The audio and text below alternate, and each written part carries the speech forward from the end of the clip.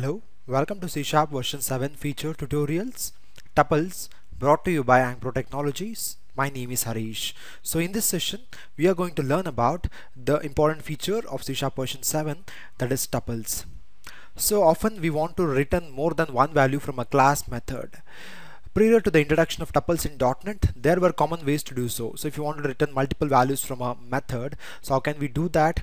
We can achieve that with the help of out parameters or class or struct types or anonymous types returned through a dynamic return type. These are the ways we can use to return multiple values from a method. So tuples solve this problem. Tuples are not new to C# or .NET. Tuples were first introduced as a part of .NET Framework 4.0. And what is tuple actually? Tuple is a data structure that provides an easy way to represent a single set of data.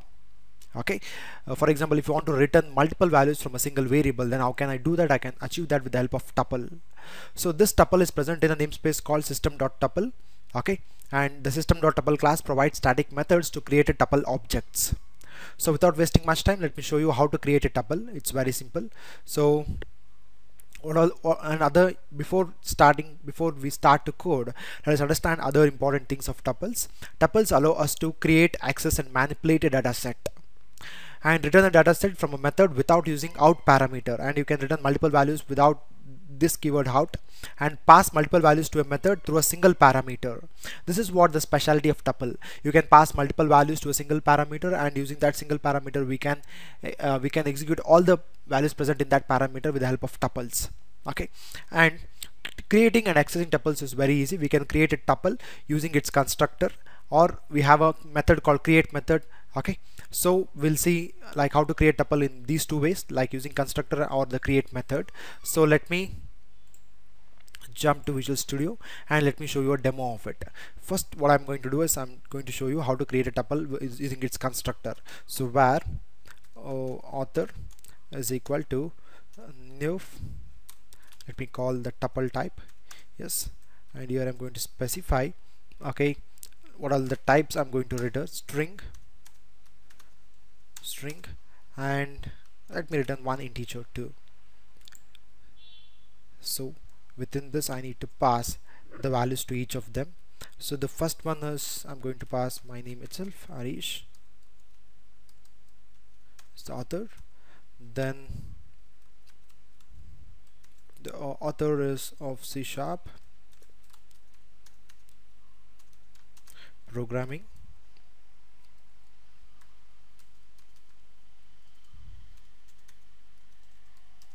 Okay, then int, so let me pass the year 2017. So this is how you will create a tuple. This is one way using the constructor. So tuple constructor. Now let me print them, each of them. It's very simple, console.writeLine. So what I'll do is I'll just tell like author. Okay, I'm using placeholders. Wrote is first book, titled one in the year. Yeah, I want to pass it here. So what I'm going to do right now is I'll tell like author, comma, author dot, the first thing I need to pass is the name, or okay, we can't pass the name, we have to access them with the help of item wise. Item 1, so item 1, then author dot item 2. So in the sense, item 1, item 2, item 1 represents the author name, 2 represents the book name, and 3 represents the year when it was released. Item 3. So you can observe very clearly, this is what the syntax, how it looks. Okay, this is how we'll create a tuple with the help of tuple constructor. Now when I run this piece of code, so it's going to print like author Harish wrote C# programming in the year 2017. This is what it's going to print right now on the console window. This is how we can create a constructor. You can observe very clearly, this is what it's printing: author Harish wrote his first book titled C# programming in 2017. This is what it has printed, and that you can observe very clearly. How did we pass the multiple values? With the help of this tuple. Okay, so this is one way of creating it. Okay, using tuple constructor, and now we are going to make use of create method using creating a tuple using create method.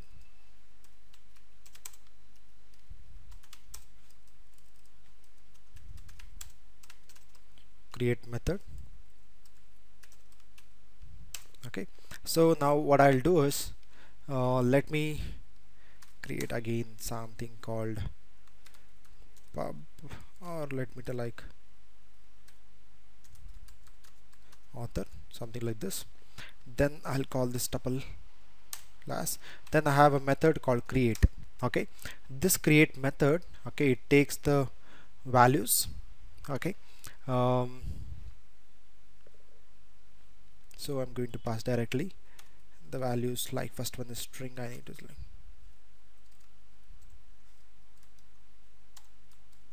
Mahesh. Okay, the second value I'm going to pass is the book name, C++ or C#. I wrote the book in the year. Let me tell like 2014. So now this is what we have done. So let me print it, each of them, very easily. So console.writeLine. So again the same thing. So but what I'll do is, instead of this, I need to specify this one. It's a published author. Pub represents published author. So what we are trying to do is we are trying to create a tuples in two ways, one using constructor and one using create method. If I use a constructor, I need to tell the types earlier itself, but in the create method automatically takes the type whenever you enter the value. So now let us execute this piece of code. Now you can observe very clearly. Okay, author Arish wrote his first book titled C# programming in 2017. Author Mahesh wrote his first book titled C# in 2014. This is what the different ways to create a tuple. Okay, one using the constructor, another using the constructor method. Okay, that is create method, sorry. So this is what about the constructor way and the create method of creating a tuple. So now let me show you like how can we create. Let me show you with other simple example, like how can I work with a tuple. So let me remove these things as of now. So let me delete it. So now what I'll do first here is, let me create a class called tuple samples. It's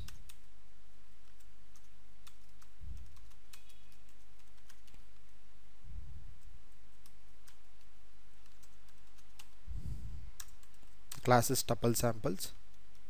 So now what I'll do is, first let me create a method inside that. Okay, it's let me create a tuple public, and first let me tell like what it's going to take, string comma string, and let me give it as long. Okay. Then I'm going to specify tuple, the method name as tuple return literal,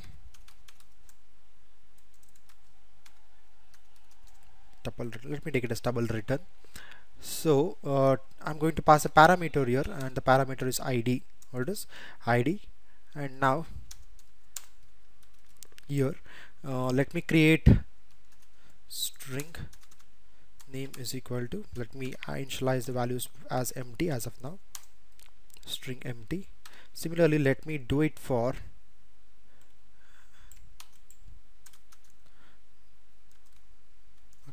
it is title, its name actually, and the second part is title. And now let me add the year, long year equals 0. Okay, this is what I've done right now. So what I'm trying to do is, next in my sentence I'm trying to tell like if okay, if this id, the parameter what we are passing here, okay, if id is equal to 1000, okay, then I'm telling like you set the name value to Sam. Okay, then title value to C#. Okay, then the year value when it was published to as 2017. So this is what we are trying to do right now. And since it method, it should see we are getting error because it's saying like it's not going to it's not returning. Okay, so let me specify what's going to return right now. Here return, okay, it's going to return the three things, that is name, title, I guess, yes, it's title, then year. These are the things this tuple method is going to return us. So it's going to return the name, title and year, and we have specified a condition: if the ID is equal to 1000, then do this, then assign these values. So now what I need to do is, okay, what I've done here right now, I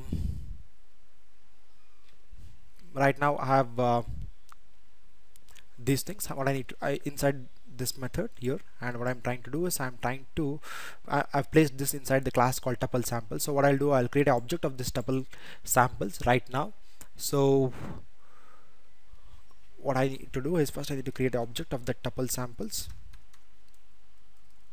Tuple samples st is equal to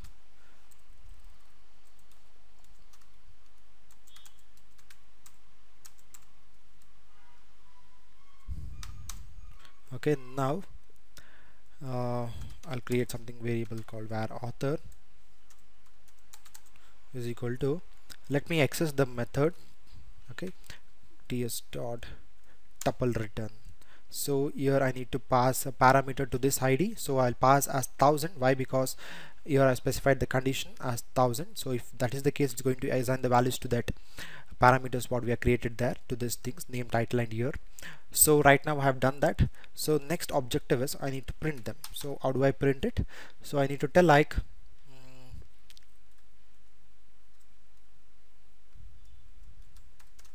author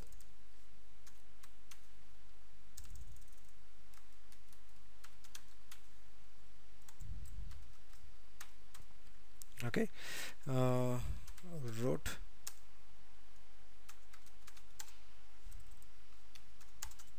first book,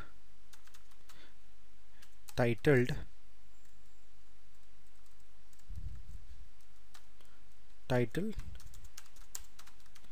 the year. Okay, this is what right now I've done.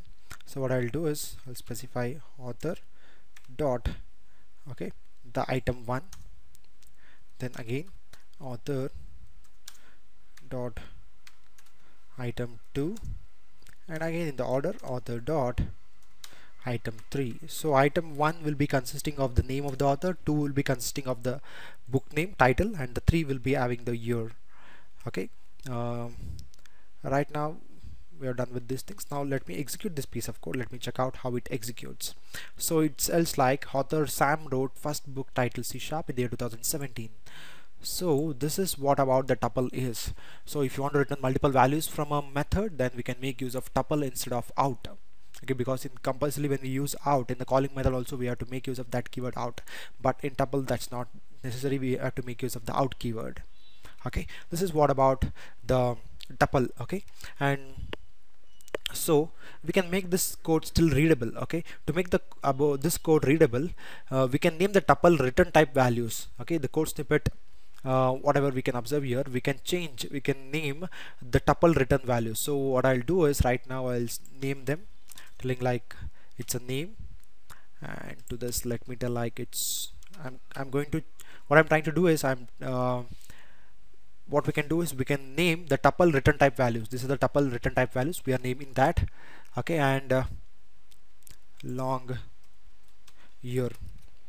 Okay, and now that's what I'm trying to do right now. Here we can name it, and now when I run this, still it works fine. It tells like author Sam wrote first book, title C# in the year 2017. So this is what about the tuples is. So what I do is I just named, okay, just name the tuple return values, that's all, nothing else apart from that.